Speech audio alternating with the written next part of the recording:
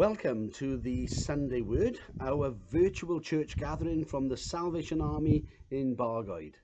It's fair to say it's been a very hot week and the sun has shone. So I thought we could start our time together with a song about the sun, S-O-N, the Son of God, Jesus.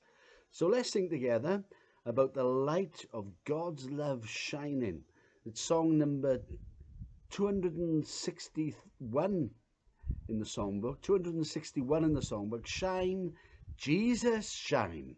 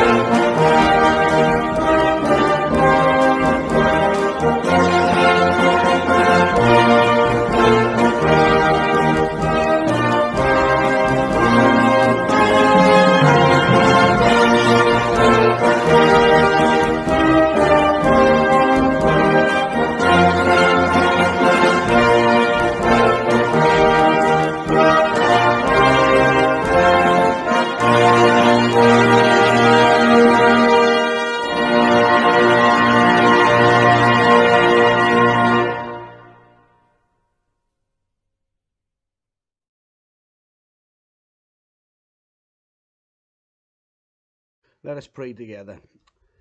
Lord God, our Heavenly Father, we open our minds, we open our spirit and soul for you today.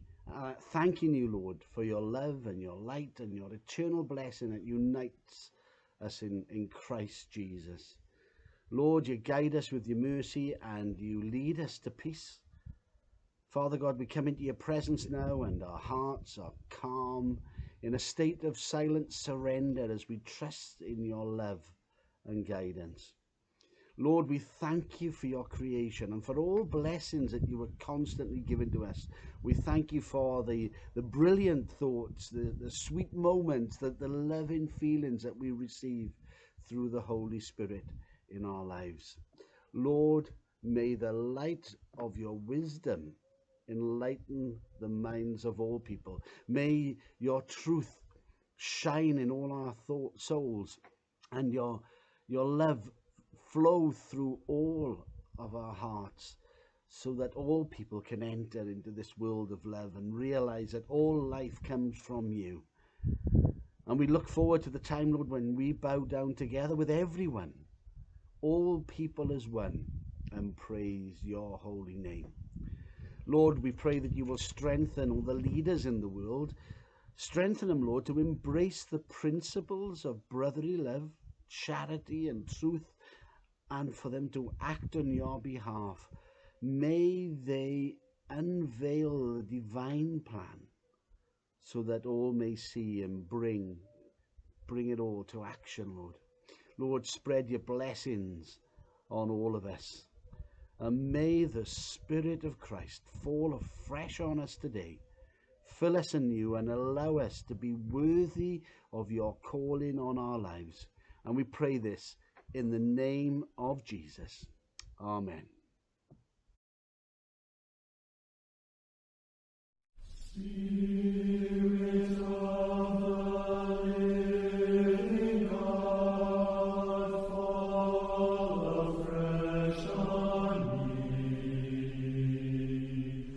Spirit of the living God, fall afresh on me.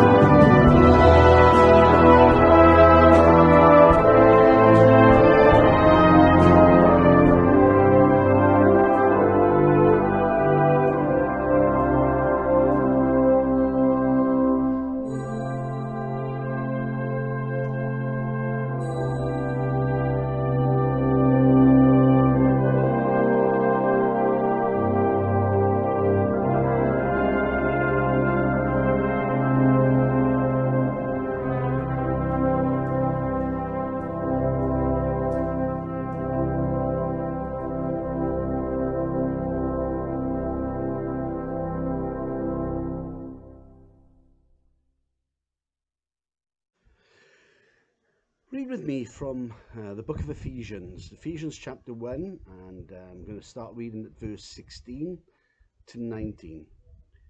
Ephesians chapter 1, 16 to 19. I have not stopped giving thanks for you, remembering you in my prayers. I keep asking that the God of our Lord Jesus Christ, the glorious Father, may give you the spirit of wisdom and revelation so that you may know him better.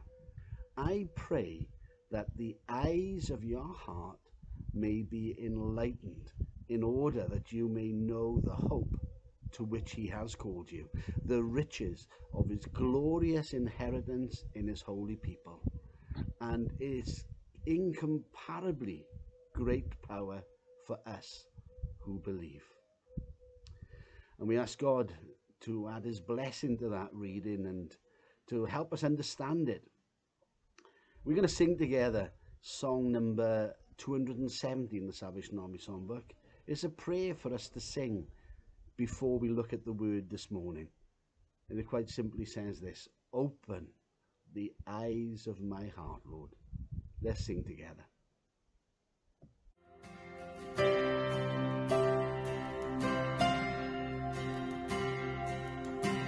Open the eyes of my heart, Lord. Open the eyes of my heart. I want to see you. I want to see you.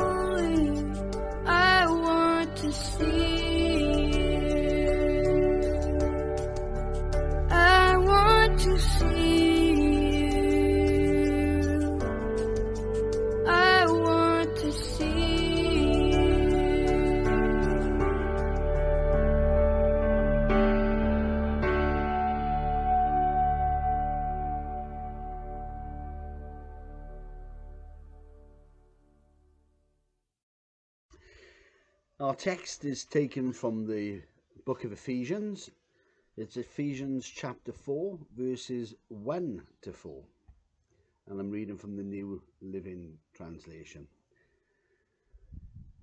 It's Paul speaking, and he says this: "Therefore, I, a prisoner for serving the Lord, beg you to live a life worthy of your calling. For you have been called by God. Always be humble and gentle. Be patient with each other, making allowances for each other's faults because of your love. Make every effort to keep yourselves united in the Spirit, binding yourselves together with peace.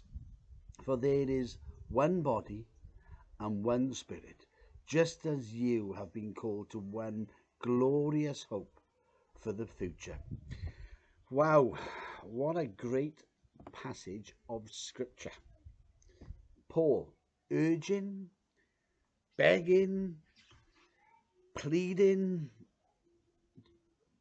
all believers, that's you and me and the ones in Ephesus, urging us to walk worthy of our calling in Jesus Christ. And in describing that walk, in those couple of verses, he discusses its call then, and the characteristics of it, and the cause of that calling. In the very first verse of this chapter, it happens frequently in Paul's letters. Paul once again refers to himself as a prisoner of the Lord. He does it a lot, doesn't he? He reminds people that he is a prisoner. He mentions his imprisonment. He seems as if he just wants to gently remind his readers that he knows the worthy Christian walk can be a costly one, and that he has paid a considerable cost himself because of his obedience to the Lord. And Paul makes no apology for pleading, for urging, begging, whatever word is being used in whatever translation, it's the same thing, urging people to do what he knew was right. Paul was not giving suggestions to the Ephesians. He was offering out to them divine standards, standards that fittingly corresponded to being children of God. Paul, he never exhorted on a take it or leave it basis. He just couldn't rest until all those given into his spiritual care walked in a manner worthy of the calling to which they had been called. God's gracious calling not only bestows great privileges on them, but it also carries solemn responsibility. Now, walking worthy. Walk is frequently used in the New Testament to refer to daily conduct, and then the word worthy. We know what worthy is, don't we? For example, a person who worthy of his pay is one who does a day's work corresponding with his wages, doesn't he? Yeah, he's worthy. Well, the believer who walks in a manner worthy of the calling to which he or she have been called is one whose daily life corresponds to his high position as a child of God and a fellow heir with Jesus Christ. This is a situation in where one's practical living matches their spiritual position. Now, Paul says, always be humble. That's what he says, doesn't he? Always be humble. Be patient with each other, he says. Make allowances for each other's faults because of your love. Make every effort to keep yourself united in the Spirit, binding yourselves together with peace. This description of a worthy walk, always being humble and patient and making allowances, keeping yourselves united in the Spirit, binding yourselves together with peace. all those things that we should do to show that we are worthy of our calling. Yeah? Do you think they are? How the problem is that our human minds and inclinations, they seem to like point us in the opposite direction. However, no, it's only the Holy Spirit and our scripturally renewed minds that will direct the actions down the worthy walk path. Now, if we haven't got all of that yet, don't worry about it, because you're not on your own. I want you to turn with me to Philippians chapter 3. Philippians chapter 3, and I'm going to start reading from verse 12, just 3 verses. If you haven't got your Bibles with you, just listen. Philippians chapter 3, verse 12. And what we're going to do is going to see what Paul says about his worthy walk. He says this: I don't mean to say that I have already achieved these things or that I have already achieved perfection, but I press on to possess that perfection for which Christ first possessed me. No, dear brothers and sisters, I have not achieved it, but I focus on this one thing, forgetting the past and looking forward to what lies ahead. I press on to reach the end of the race and receive the heavenly prize for which God, through Christ Jesus, is calling us. My friends, okay, this is me talking now. My friends, the calling to which you have been called is the Lord's sovereign, saving, effectual call to salvation. Our calling is a high calling, a heavenly calling, and we read about that in Hebrews chapter 3.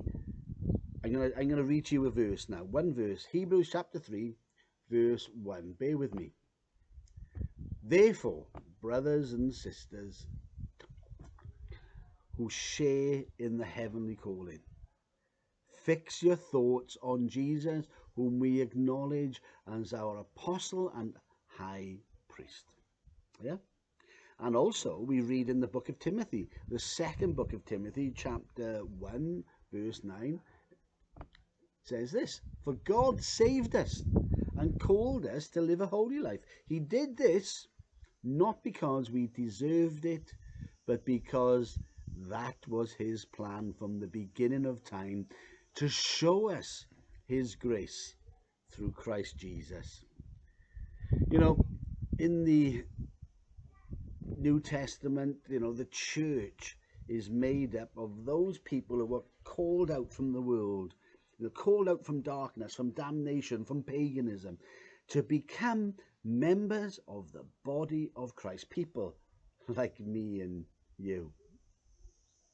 We, myself, my friends, are the New Testament church.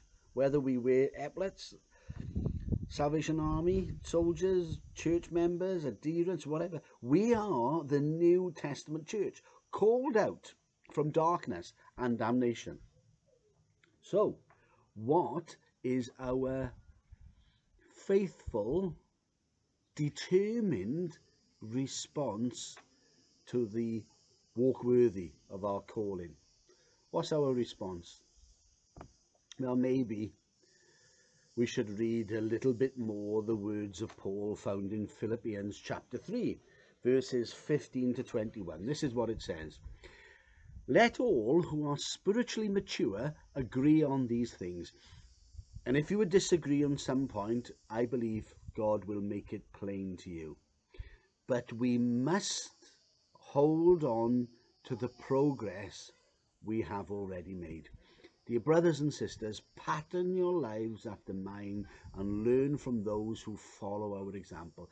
For I've told you often before, and I say it again with tears in my eyes, there are many whose conduct shows that they are really enemies of the cross.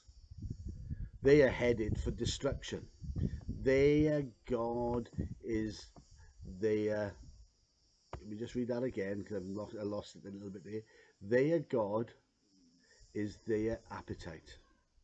They brag about sinful things and they think only about life here on earth. But we are citizens of heaven, where the Lord Jesus Christ lives, and we eagerly await for him to return as our Saviour. He will take our weak mortal bodies and change them into glorious bodies like his own, using the same power which he will bring everything under control. You know, my friends, despite any failures, any past issues which may have previously caused us problems in walking worthy of the calling, let's just press on and become scripturally aware of our lives and how we live them. Let us all have a life of faith and press on to eventually become worthy of the calling to salvation. Remember, Paul said, I urge you to lead a life worthy of your calling, for you have been called by God. Always be humble and gentle. Be patient with each other, making allowances for each other's faults because of your love. Make every effort to keep yourselves united in the Spirit, binding yourself together with peace.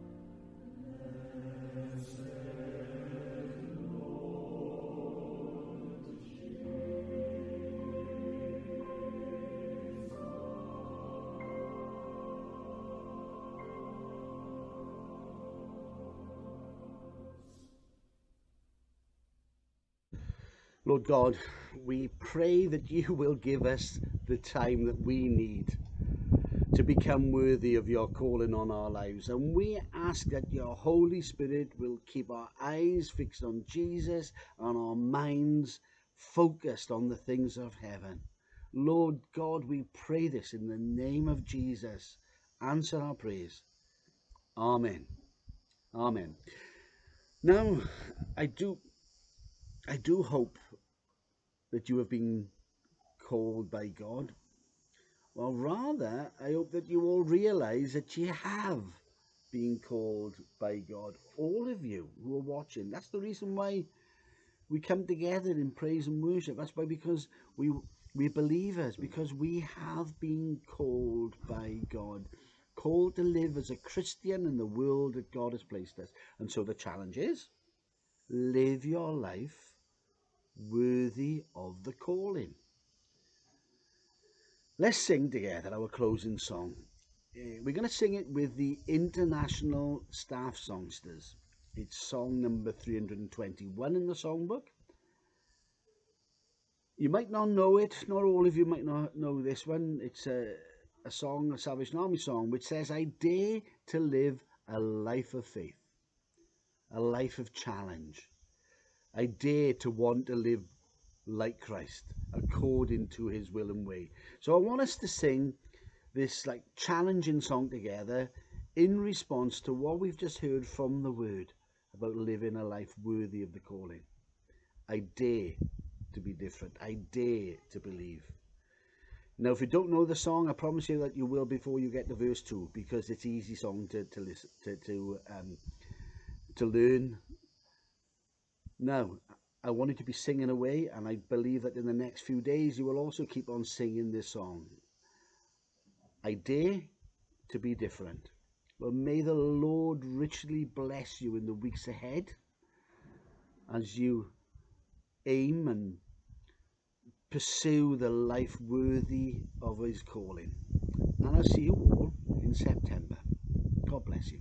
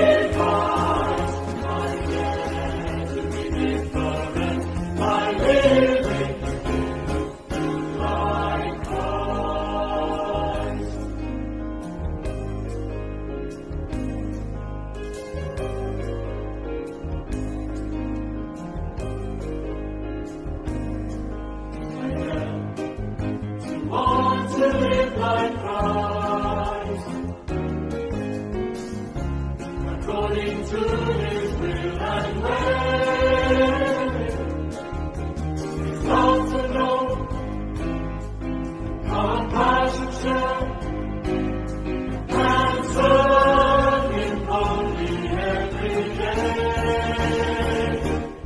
I dare to be different, I dare to believe, I dare to be different, God's Spirit receive. I dare to be different, my life sacrifice. I dare to be different, I live in my Christ. I dare to be different, I dare to believe, I dare to be different, God's Spirit receive. I dare to be different, my life sacrifice. I dare to be different, I live in my Christ.